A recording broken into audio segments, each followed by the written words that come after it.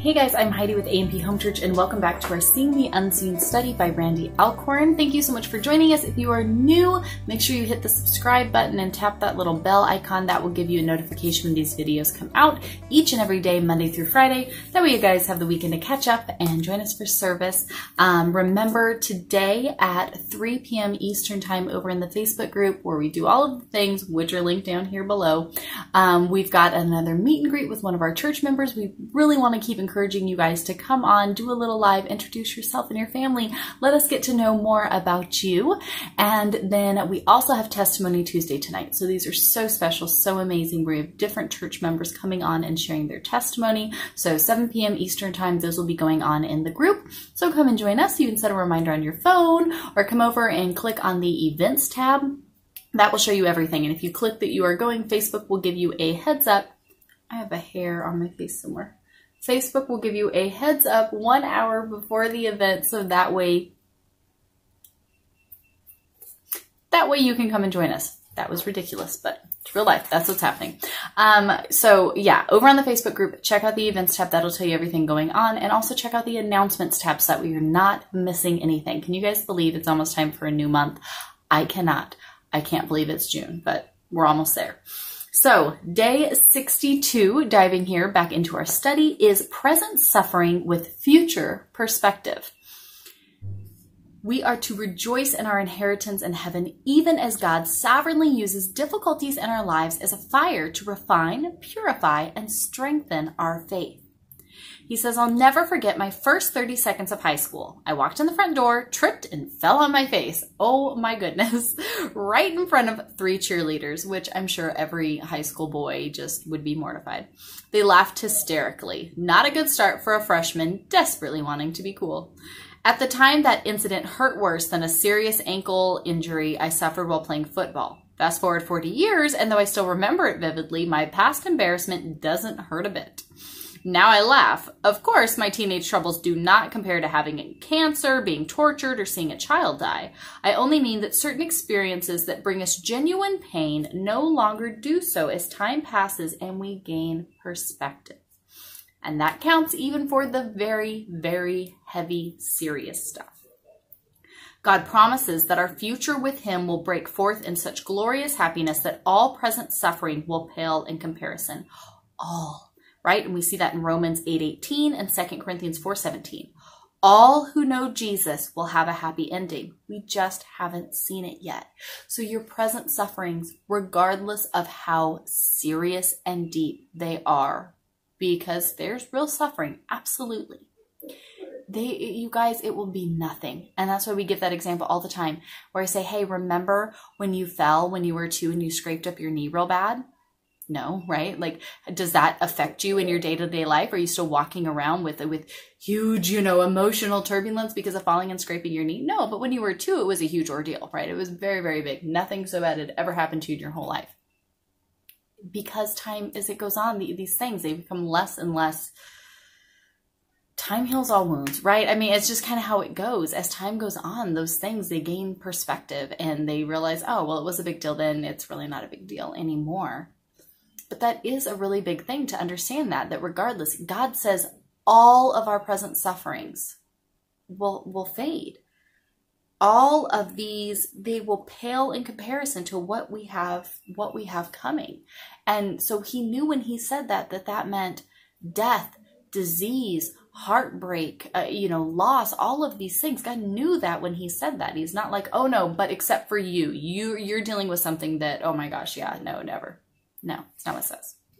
Some perspectives from God's word. These trials have come so that your faith, or of greater worth than gold, which perishes even though refined by fire, may be proved genuine and may result in praise, glory, and honor when Jesus Christ is revealed. We see that in 1 Peter 1, verses 6 through 7. James 1, verses 2 and 3 says, Count it all joy, my brothers, when you meet trials of various kinds, for you know that the testing of your faith produces steadfastness. Count it all as joy. Are we counting our current hardships and troubles as joy? John Newton was quoted saying, everything is necessary that God sends our way. Nothing can be necessary that He withholds. Whatever you're going through right now, it is necessary that the Lord is sending you, whatever it may be. That could be sickness. That could be disease and death. That could be hurt and hardship, homelessness, financial troubles, whatever it may be. God knows. And he sent it to you for a reason, right? Nancy DeMoss Wolgemuth said, how often do we resist the circumstance that God's using to teach us dependence on him? There is a purpose and a reason for everything. And we're going to read more about that over on the blog, epm.org/badbest. And it's titled Turning Bad into Best. He starts off by saying, in Romans 8:28, Paul wrote, we know that God works all things together for good to those who love him. This verse tells us what we will one day see in retrospect. C.S. Lewis in The Great Divorce wrote that both good and evil, when they are full grown, become retrospective. Heaven, once attained, will work backwards and turn even the agony into a glory. The curse will be reversed. Lewis has Aslan explain the deeper magic the witch didn't know about when he died for a sinner. The table would crack and death itself would start working backward. Retrospect enables us to see everything differently. It's why we can call the worst day in all history Good Friday. Faith is like a forward memory, allowing us to believe as if what is promised has already happened. I love that. One day we will see how Romans 8:28 was true all along, even in those moments we most doubted it. Joseph saw this in Genesis 50:20, the Romans 8:28 of the Old Testament, where he said, you intended it for evil, but God intended it for good. Right? Let's notice Joseph didn't merely say God made the best out of a bad circumstance. No, he intended it for good. Here's a question. I want all of us to truly look at ourselves and answer this. How long will it take living with God on the new earth before you say, at last, all that suffering has been worth it? 5 seconds? 5 minutes? 5 years? Maybe you're a pessimist and you think it would take 500 years before it would be worth it. Well, fine, Eeyore. Or perhaps I should say Puddlegum. Puddleglum? I don't know what that's from. After 500 years, you'll have an eternity of unending, God-centered happiness in front of you, paid for by the shed blood of God. Can you think of anything better? Name one. We'll wait. Didn't think so. There's only one answer bigger than the question of evil and suffering. Jesus. Did you ever think I would never do to my child what God has done to me? He must not care. Picture Jesus stretching his nail-scarred hands toward you and asking, do these look like the hands of a God who does not care? God's Son, by taking upon himself our sins, suffered far more than any person in history. If God decided all the suffering of history is worth the price paid, who are we to say otherwise? Remember we talked about yesterday with that perfect author? He knows everything and took upon himself the lion's share of human suffering. Hasn't he earned the right to be trusted? Take some time to list the worst things that have ever happened to you. Then list the best things. You'll be astonished by how many of those best things came out of the worst things. Trust God to do the same things that don't yet make sense. In the hands of a God of sovereign grace, our sufferings will give birth to future happiness beyond our wildest dreams. Jesus said our sorrows will turn into joy, not just be followed by joy, but transformed into joy, right? In John 16:20, we see that. Truly, truly, I say to you, you will weep and lament, but the world will rejoice. You will be sorrowful, but your sorrow will turn into joy. So think of it. For God's children, what is now pain will ultimately be transfigured into both glory and joy. And again, doesn't that beg to reason that the greater the pain and trial and hardship now, the greater the glory and joy and reaping of all of that will be? It will.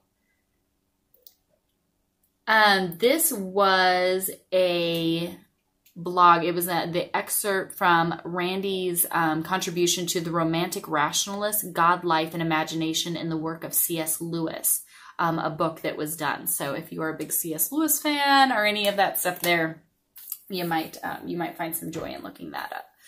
So let's stop. Let's look at ourselves today. Where do we fall in this spectrum? Where are we struggling? Where are we looking at these sufferings and these hardships and going, oh, there's no way I can get through them? Guys, I know it was a process for me, and now I feel like kind of working, not that I think you ever get it completely put together, but being more so on the other side of this spectrum where our family is living by faith. We've totally gone all in. We've done these things, and living any other way, like the thought of even trying to hold on and not just walk boldly into the blazing inferno going, okay, God, whatever you want. Like it almost seems like a foreign idea now. I kind of think like, honey, how did we ever live that way? Not just waking up every day going, God, what do you have for me? It is a process, and it is something that we have to go through and work through. But I think it's important, and I think it's one definitely worth stopping and saying, hey, where am I at? What am I doing? How do we do this? God, I'm stepping out in faith. I'm giving you all my suffering, all the hardship, because I know that you have promised to turn it into joy and glory to your name. So, all right, let's do it. But again, all of these go back to we have to stop and we have to look at our heart before we can move on to any of these other things. It all starts with us and where we're at. It's not who's causing the suffering and who's the problem of the story and whatever it is. Where are we? Where is our heart? Praying this blesses you guys today. I will post the study questions over on the Facebook group. Hope to see you tonight for Testimony Tuesday and the meet and greets. If you have not done yours already, come sign up because we want to know more about you. Praying you guys are all doing well, and we will see you all then. Bye, guys.